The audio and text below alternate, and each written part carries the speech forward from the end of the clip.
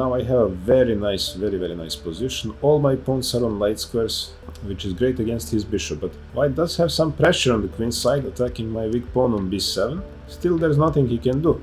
I will simply double my rooks on d7 and d8 and wait. He'll probably try to win somehow, make some mistake, then I'm going to beat him.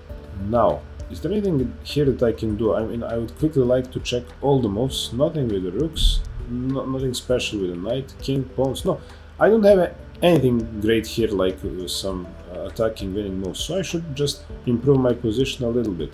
Rook b8 is protecting pawn on b7, but I think it's much better to protect it from the side. Like rook d7 protects this pawn much better because it's also attacking stuff on the d file. So that's why I want to go rook d7 and put my other rook to d8. b7 is protected well enough. He might try to double, you know, like rook b6, rook c3, rook b3, but that's not going to hurt me. I can even play knight d6 and possibly knight b5. Knight b5 might be a nice idea sometimes. But I think I'm going to start with rook d7. And now I have to check for blunders. Am I blundering something after I play rook d7? Can he go rook b7? No. Can he play bishop takes c6? I just take bc6 and I'm a piece up. I take e d5.